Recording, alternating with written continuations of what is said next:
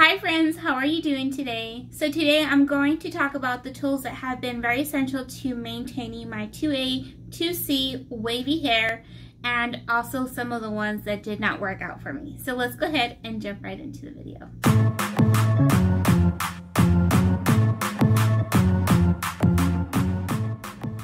Okay, let's go ahead and just jump right into all of the hair tools that are very essential to maintaining this hair right here. The very first thing that I did switch out when I switched or started transitioning into like wearing my hair more natural, if you will, was actually my hair ties. And I have two types of hair ties that I use. The very first ones are these like little plastic, I don't know, like rubber band kind of, just, they're not rubber band, they're more just like those little plastic twists. I'm not sure what they're called. And I wear these mainly at night to wear my hair up, which I'm going to talk about in another video. And then maybe sometimes if I'm like doing anything active like working out or just outside in the yard, I will wear these. And then just to wear my hair back throughout the day, if I have my hair styled and I just want to just pull it back so that it's out of my face, I do switch over to these during the day. Sometimes I will wear them at night, but mainly these are used throughout the day. And I started switching over just because regular hair ties do pull on your hair. They're very just rough on your hair, so these are a little bit more gentle. So if you have any type of like curl, these would be very beneficial to just taking care of your hair. You know, I guess kind of like maintaining it, just, you know, really have to be very cautious about how you handle your hair, especially if you have some type of curl to it. For the next essential tools are brushes. I definitely switched over to a lot more curly friendly hair brushes. I have 3 in here, so let's talk about the wet brush first. I love my wet brushes. I've been using these prior to even transitioning into a curly girl method, just because they are so much more gentle on your hair when detangling. And since I started using them, I have not gone back to just any type of regular brush. So I feel like you really need to have some type of wet brush in your hair tool essentials little area. I got this one at Five Below. Yes, got them at Five Below, but I've seen them at Walmart, Target, all over the place. So pick one up if you don't have one already. Also, I forgot to mention where I got these. I did receive these from my BoxyCharm subscription, but I've seen these all over the place. And then these I did pick up also at Five Below, and I think it was about the same time that I picked up this brush. And I do have more, so like I said, I just picked up, it was like a pack of 4, and I just use them to pull my hair back. And so yeah, so then your wet brush definitely is great for detangling. I don't detangle before I get into the shower. What I actually do is detangle in the shower. And there's a lot of, I guess, controversy on this, if you should detangle in the shower or if you shouldn't. And speaking of another brush, I need to go get another one. But let me go over this really quick. So this I don't use all the time. I mainly use maybe this just because it's a little bit wider. I think prior to changing my shampoo, I did have a lot more of tangly hair, so I wouldn't untangle my hair in the shower, and instead I would wait to get out of the shower and then I would go in with my wet brush because it was a lot more gentle. But occasionally I will use this brush in the shower. So this one stays in the shower for the most part. And I do sometimes untangle my hair in the shower. So by the time I get out, I can just go over it again with my wet brush and put in all of like my stylers and so forth. So the next brush, let me go grab it. Okay, so this next brush is actually just for your scalp. So this is just like a little scalp brush that I picked up at Walmart for $3. I really do like it, but I don't really say that it's like my favorite type of scalp brush. This is the only one that I've used, but I'm probably going to try some other different ones just because I'm looking for maybe like a different type of like bristles, this does get the job done, and I mainly use it when I'm shampooing my hair. It's very essential to helping maybe any like buildup of any products that you have on your scalp, but it's also a great massager, and you always want to take care of your scalp no matter what type of hair you have, whether you have curly hair or straight hair. When you have a healthy scalp, it turns into having very healthy hair. So I absolutely love this, and I just look forward to really using this on my wash days, because lately I've been having dry scalp, mainly in this like back part of my lower part of my head, like the back part, and then like where my neck meets. It's, for whatever reason, it's really itchy. So I've been experimenting with some like different products, and I think I more or less have an idea of what it was, or the way I was washing my hair, which I will probably discuss in another video. I'm still in that like experiment stage, and once I have concluded that it was that I'm thinking, then I will come back and make another video and you know, fill you guys in on that, so you can do the don'ts of what I was doing. And then let's go into the Denman brush for styling.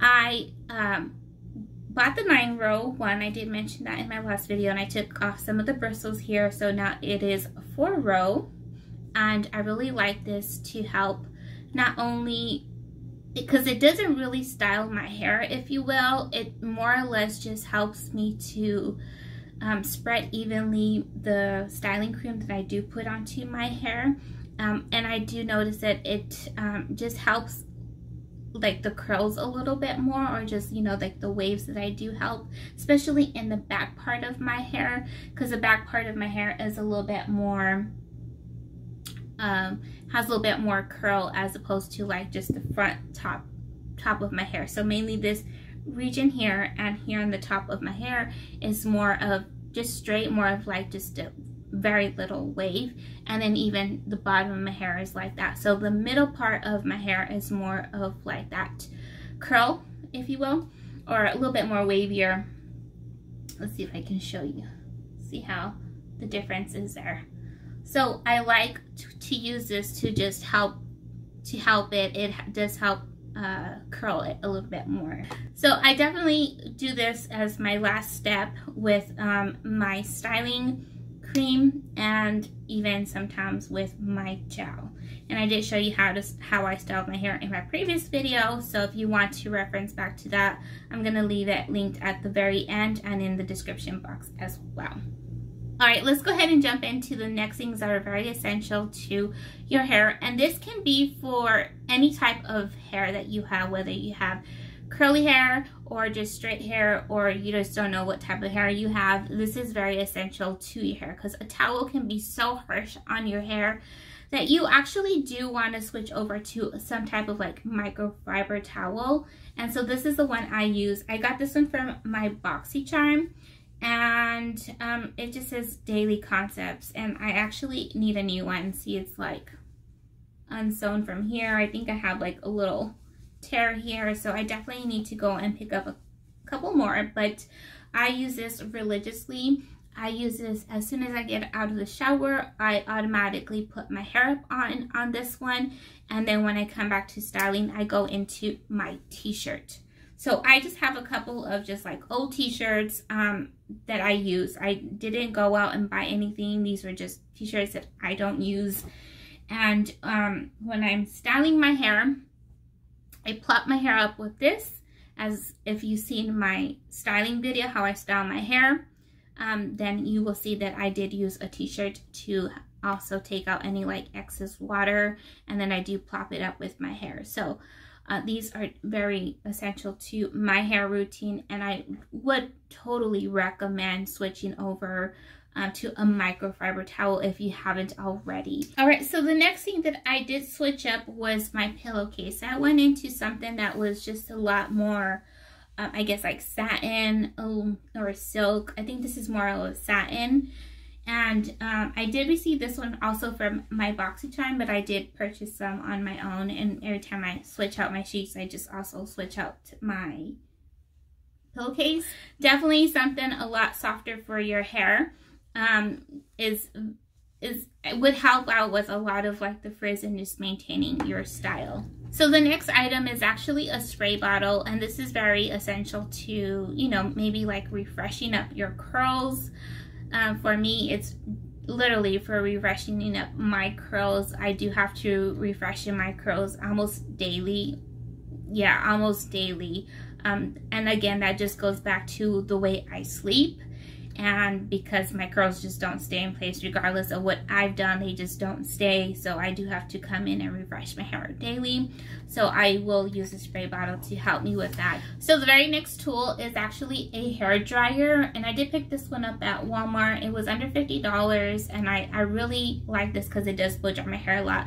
I have a lot of hair, and so it takes time to blow dry my hair, especially when I go to the hairdresser and she like does like this blowout on my hair. Oh my gosh, it takes us forever. Sometimes I just tell her, look, let's just put a styling cream, and I'm out the door when I'm on those rush days. But she likes to style my hair, so I let her do her thing. But yeah, so as I was saying, a hair dryer is very essential, and it could just be preference to anyone. For example, when I first started, I didn't necessarily use a blow dryer. I didn't like it because I'm very cautious or just very mindful of how much heat I apply to my hair.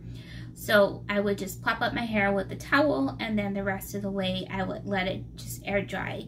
But I felt like that was just weighing my hair down. So I do blow dry my hair the very first day that I wash my hair. And then every day after that, I just refresh them without blow drying my hair. And that just seems to help my, I guess, keep my style, if you will, for a longer period of time. For the next item that you want to have, it's not necessarily like a tool, but something that should be very essential to help keep your scalp healthy. We talked about healthy scalp. Is actually a scalp exfoliator of some kind. This one is by Heritage. I do not like this one though. The one that I really enjoy is the one from Not Your Mother's. This is just a gel, but it's the brand Not Your Mother's, and it's the scalp, I don't know if exfoliator or clarifying, something in that realm. I just didn't have it to show you. I ran out, so I decided to give this one a try. And I absolutely don't like this one. Let me show you. So first of all, the little bristles here are great for giving your scalp like a great massage. I really want to get like another scalp brush with these type of bristles. However, the formula inside is more of like a scrub, like a face scrub of some kind, and it looks like this. It's awful. I had a hard time taking this off of my hair, like rinsing it off of my hair. And since then, I no longer wanted to try it again. I might have put on too much, but I feel like my scalp doesn't have a lot of buildup that it really needs something like a formula so heavy as this. So I really enjoyed the one from Not Your Mother's. Not only that, it just has like this like cooling sensation, and since I do have like an itchy scalp, it felt great every single time I would go in to wash it. But what I liked most about it is that I could use it as a part of like my shampoo, because I would add it onto my scalp, and then I would go in and scrub my brush with my brush my scalp with my brush here, and then it would just lather. And then I could just go in with like a second type of, wash, because I usually shampoo my hair twice on my wash days, and then I condition it one time. So definitely something that you want to have as a part of your, that's very essential to, like I said, it's not really a tool, it's more like a product, but something that you might want to think about adding into maybe your routine. Okay, so let's go ahead and just talk about what did not work out for me. It might work out for some other maybe curly girls out there, but for me, it just didn't work with my wavy hair, the texture of my hair, or anything like that. And it is actually a little silk bonnet. My husband likes to call it my chef's hat because it literally looks like a chef's hat.